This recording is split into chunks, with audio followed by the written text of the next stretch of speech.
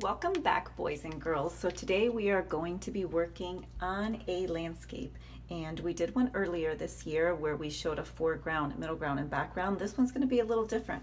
Today we're going to talk about one-point perspective and a vanishing point.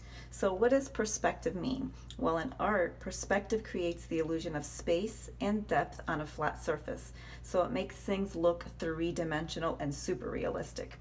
And a vanishing point is usually a one point where things seem like they're vanishing or they're disappearing. So that's what we're going to do today.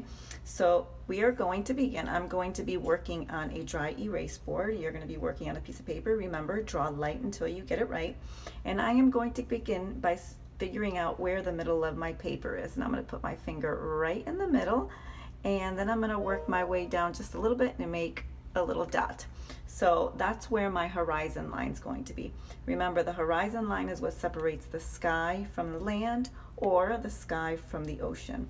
So I'm going to do one straight line across my board, and that is going to be my horizon line. Now, like we've spoken about in the past, things that are closer to us are bigger, and as things get further away, they get smaller. So we're going to work on a road that's going to lead up to our one-point perspective, our vanishing point. So I'm going to find the middle of this line, which is right about here, and I'm going to create a triangle. So I'm going to go from the middle of that line all the way to the corner of my board, and I'm going to do the same thing on this side. This is going to be our road. That is our vanishing point. Now I'm going to create the lines, those yellow lines that separate the sides of the road. Okay, and now I'm going to create two sidewalks on either side of this street. Again, as things get closer to you, they get larger, and they're at the bottom of the paper. So foreground, remember, is at the bottom of the paper, and it is bigger. So I'm going to create a sidewalk, and I'm going to start at that one point, and I'm going to work my way and get just a little bit wider when I get to the bottom of the paper. So you can see how it goes from a much more narrow sidewalk, and it gets a little bit wider as it gets closer to me or closer to the bottom of the paper. Remember, things get bigger as they are closer to us.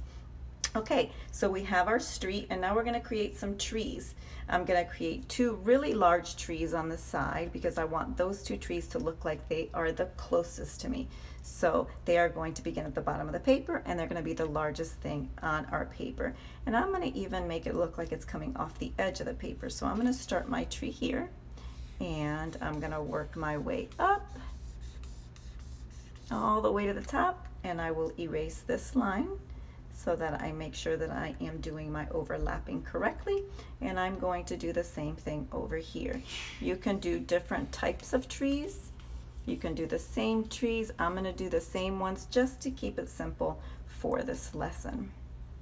Okay, so I have my two foreground trees, and now I'm going to do middle ground trees. So we've talked about that. Middle ground is towards the middle of the paper, and it's medium size.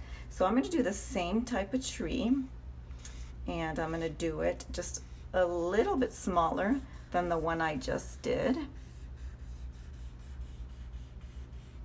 So this is more like a medium-sized tree. I'm going to do another one here, and I can even do some overlapping here. And we don't really see these type of trees so much in Miami. I should probably be doing palm trees, but hey, why not do some pine trees instead? Okay, so I have my foreground trees, I have my two middle ground trees, and now I'm going to do some background trees. My background trees are definitely going to be smaller because they are farther away. And again, I'm going to do the same type of tree. One here, one here, and erase the line going through the tree trunk.